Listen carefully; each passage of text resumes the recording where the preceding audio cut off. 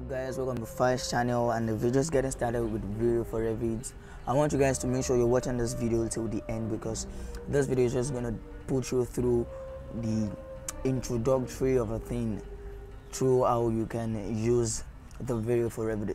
And this is actually video for Revit 4, and there is this latest video for Revit. So I want you guys to make sure you're watching this video till the end, and I will put you through on how you can get started with the video for Revit. So this is actually a basic tutorial for those who are getting started with video for Revit, and I want you guys to make sure you're subscribing to my channel, because I upload much of CAD tutorial, and I upload architecturals and civil engineering content too. So I want you guys to make sure you're watching this video and subscribing to my channel. So the first thing we're actually going to be getting started with is just to open a normal Revit and just open the architectural template. So while we're waiting for Revit to open itself, guys, video for Revit is just like a rendering software. What will I call it? It's just like a rendering software that we install on our system in order to enhance the way we render most of our 3D scenes. So the video for Revit is just like an external what will I call it? It's just like an external rendering software that you install to your system, which works along with Revit. So let's just try to create something. Let's just try to create a simple thing. Let's just try to create the wall, and let's just just to do that in case of anything I want to actually show you. So let's just say we are drawing a wall like that, and let's just go to the 3D. So if this is the 3D, when you actually install the Vray for Revit into your system, you can actually see along this bars that we have, where we have the architecture, the structure, the inside, the annotations, and all those things. You can actually see we have the Vray there. So the first thing we actually need to do is to make sure that this I don't know what to call it. This is it a ribbon. So just make sure it is clickable. So the moment you install it on your system, you're actually gonna be seeing this on your system. So just make sure you're clicking on it, and this thing is accessible for you. So the first thing you actually need to do is to acquire the license for the viewer. So the first thing you actually need to do is to come here to switch on acquire license, right? Acquires a Vray license and unlock the video toolbar. That is just what it does. So the first thing is just to make sure you're clicking on it. Just double click on the acquire license. So we just have to wait for the tools to activate itself. So let's just wait for it to work, and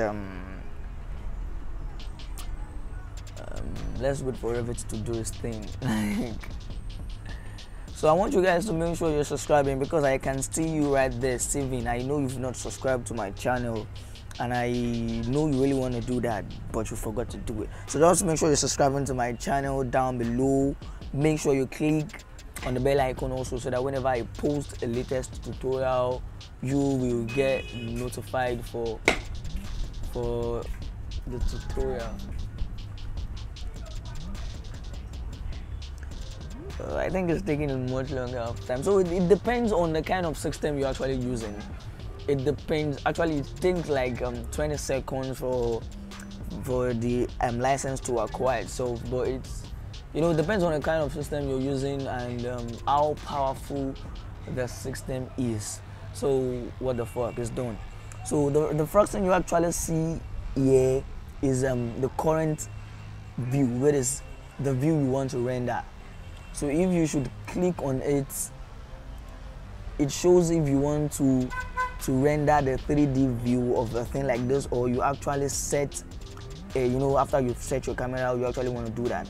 So the next one here is just the render production. Like if you want to start the Vray production rendering, so this is where you click on, and then if you should click on this drop of a thing, you can either render it as the final rendering, which is the render production, or you can do a render interactive, which allows you to get a kind of updates whenever you change the material you applied to whatever you've modeled. So it is just a kind of, you change it and then it shows itself, it activates immediately.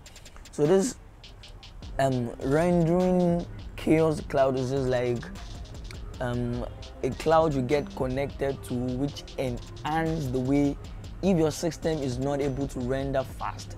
So this kind of thing is actually good for you to use, and you can just export the various scene. That is just it. So the show frame buffer is just whenever you want to render, the things that it shows is just the frame buffer.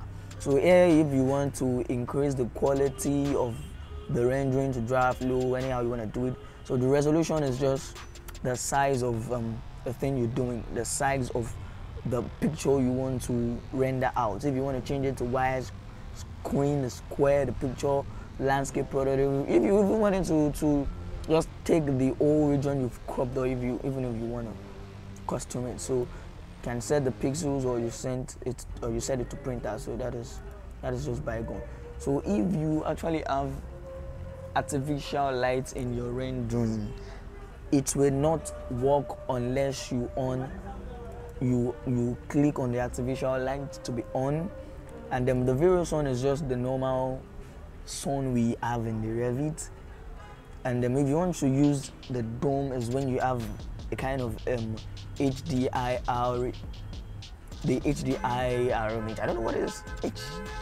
HDIR, yeah, the HDIR. If you have an image, or an image that is, serves as an HDR, and if you want no light, like just a black thing. So the asset editor is where you have the list of your Vray materials. So whenever you want to edit a material, or whenever you want to change you want to spice things up for your materials, this is where you do it. And oh, I think I've clicked on something else. So if you actually want to oh, I'm sorry for that, guys.